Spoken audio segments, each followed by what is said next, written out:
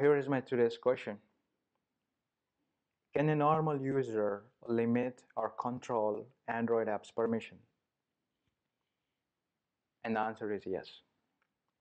So in this video, we'll see how we can do that. So what do we need for this? So we need to download a few apps from the Play Store. So get out to your Play Store and search for Permission Manager. You would get many apps, but here are my two suggestions. So one is Permission Manager App Ops, and the second is Permission Manager Appaholics. So these are the two apps that I like the most, but you may download and choose the best you like. So let's get started. So before we proceed with the change, I would advise here. So whatever you're doing, you have to be cautious and careful to not limit the functionality of the app. So don't try to control it too much, and don't try to control its actual functionality. So be careful. So let's proceed. So I'm not going to use the apps I suggested, but I'm going to use the one that came built in with my OnePlus One phone. But it's almost exactly the same, so you would understand. I'll also tell you what's the difference here and there, and you should be able to use those apps too without any problem. So I'm in my settings. Go to privacy under settings. So when you go into privacy, you would see something called privacy guard. So get into that. When you see here, you can see enable by default is checked. Yes, I would like to have my personal control, so I have checked it. And you would see all the apps that are installed on your device. So these are all my apps. You can see on the right side, you can see a lock with a white shield, which means I'm controlling or limiting that permissions. So here you can see there's no white shield or lock, open lock, which means I'm not limiting or controlling that app's permissions. So Best Buy, which is I'm controlling. Calculator, yes, I'm controlling. So now let's get to the point and see how do we control. So let's use Chrome as an example here. So just press and hold your Chrome app, and you would see all the permissions that this Chrome app requires. So here it's trying to access your location, it's trying to read from your clipboard. Like if you do a copy, so this is where it's trying to read it from, and it's trying to read your contacts, SMS, database. These are all it's trying to do. But I mean, in my opinion, it doesn't require all of this. Again, guys, it depends on your usage. For me, my Chrome doesn't need to know my location. So I don't want to allow it to read my location. So what did I do? Press here, and you would see deny. You will see the options here. So select deny. So that's how simple it is. And guys, don't try to limit your clipboard access. Like as I said, you are limiting the Chrome functionalities. If you prevent it to, if you deny from Chrome from reading your clipboard, you will not be able to do copy paste. So don't limit that functionality. So here it's trying it. I have the read contacts, but you can see it never used it. So I didn't deny it. I just want to see, does it really ever read my contacts? So I said always ask.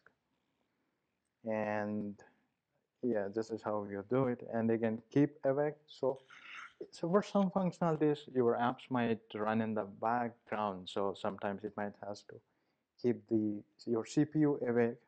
So, but I said, yeah, I don't need my Chrome to keep my CPU awake. Let it run only when I need it. So I just denied it. So that's how simple you control an app permission. So let's get to our famous app, Messenger. So here is my Messenger. Yes, I know everyone is having a concern with it. It needs a lot of permissions. Wow. So how do we control or limit permission? So as Messenger reads your location, but you see it never used my location because if you can control from directly from the app, which I did, so it never read, but I also denied it from here. Again, it tries to sync your contacts. I said no, don't sync, so you can see it never used my contacts. Yeah, but I don't want to limit the camera or audio functionalities because I use it for chatting or calls, so I don't limit it. That's how you control for Facebook. So make a decision, what do you need and what you don't want to allow this app to use, so and control to your liking. So now let's get to another app, let's say Skype. So here again, it needs location. I said no, ask me. And it tried to read my contacts. I said no, because I want to keep my phone contacts separate from my Skype contacts. So I said no, don't read my contacts or don't sync. So I denied it, and you can see I denied it, modifying my contacts. But it tried 27 times, and my system denied it all the times. So before it tried to modify contacts, and I system allowed it 16 times, but then I came and said, oh no. And so after that, it denied 11 times. So again, so that's how you control based on your need. That's how simple it is to control your app permission or limit the permission. So I mean here, like I said, if you are trying to do the same thing from your downloaded apps, how do you do that? So if you go into advanced mode here, you would see this exact look and feel when you open those apps. It is same. You will see the location, personal or device, etc. And under each, you would see the apps trying to read the location, or trying to read your personal data, or trying to use messaging. So different kind of permission. So this is how it is categorized. So what apps start on your phone boot up. So that's how they're. So here again, it is very simple. Let's say here I have Google Play service. Hold it, and it brings all the permissions it needs. So I don't understand why Play service need my location. So I said deny it. So it was allowed 323 times. I said no, that's bad, deny. And it even tried to read my contract. It read for 2,344 times. I said no, please deny it. It's as simple as that. But again, guys, please be very cautious when you do that. You don't want to limit the app functionality. So if you have an app that's trying to start when you boot off your phone, slowing your phone booting, you can say deny, okay, no, I don't need this app to start on my boot up time.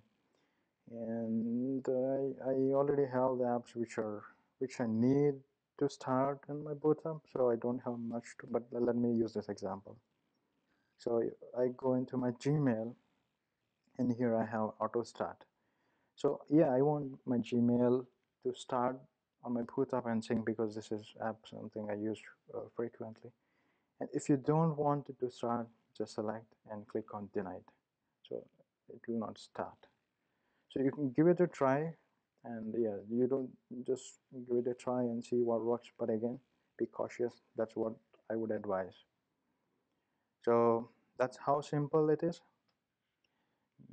So I hope you would enjoy trying this.